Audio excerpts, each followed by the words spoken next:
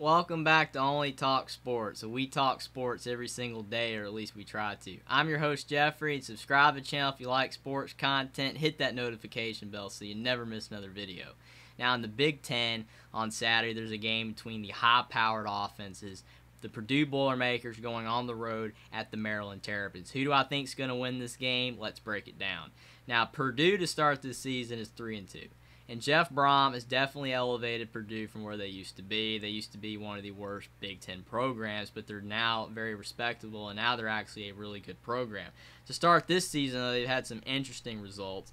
They lost to Penn State 35-31 in a heartbreaker. This was a game that they probably should have won, but Penn State went down the field at the end and got a touchdown. They beat Indiana State 56-0. It's always good to blank a team like that. And then they lost at Syracuse 32-29 in a game that they also probably should have won. Purdue could easily be 5-0, but unfortunately they couldn't get that win either. And then they beat Florida Atlantic 28-26, but then they won at Minnesota 20-10. And this was a good win. Mo Ibrahim was out for Minnesota, but that was a good win for Purdue to get that win. A lot of people thought Minnesota would win. And in that Minnesota game, quarterback Aiden O'Connell had 199 yards and 2 interceptions, and he had 10 rushing yards, so not his best performance. But when Aiden O'Connell's at his best, him and Stetson Bennett are the two walk-on quarterbacks that are very good in college football that made a name for themselves, and he can really play. So if he plays really good, they can beat almost anybody. Running back Devin Mockabee at 112 yards and a touchdown, and running back Dylan Downing at 32 yards and a touchdown against Minnesota. Wide receiver Charlie Jones at 55 yards. He's really good. He does a lot of things for the Purdue offense. And tight end Payne Durham at 21 yards. They need to get the ball to him more because he's probably an NFL talent. Very good tight end. Cornerback Bryce Hampton had 7 tackles. Linebacker Samisi Fakasiki had 5 tackles. Defensive tackle Branson Dean had 3 tackles. And linebacker Jacob Wahlberg had 2 tackles and an interception. Purdue's defense is a lot better than it used to be. In the past, their defense was awful, but they're a lot better now, and they're actually even respectable on that side of the ball. On the Maryland side, Maryland is 4-1 to start this season, and Coach Mike Locksley has definitely made Maryland a better program than they used to be a few years ago when they were horrible, but now they're playing a lot better football. They beat Buffalo 31-10 in the first game of the season. That was a good win. Then they won at Charlotte 56-21. It's tough to win on the road at a group of 5, but they got it done.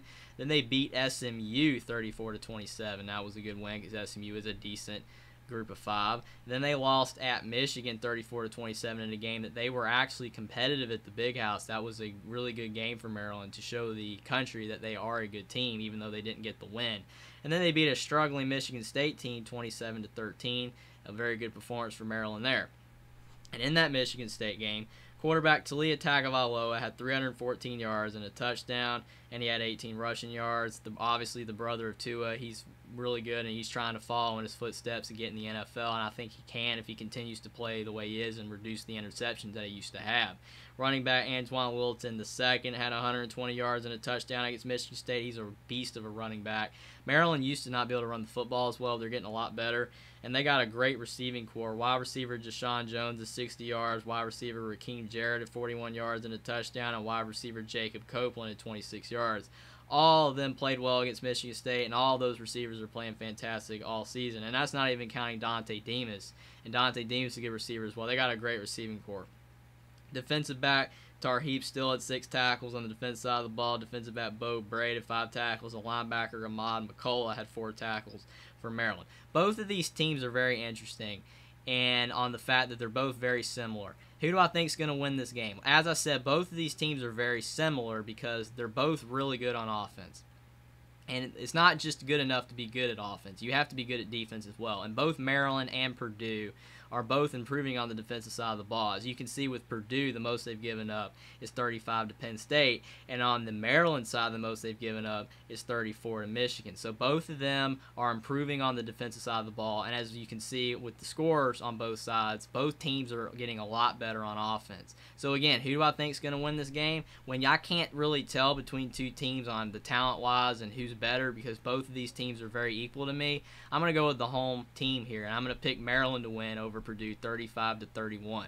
Purdue could very well win this game like they did against Minnesota.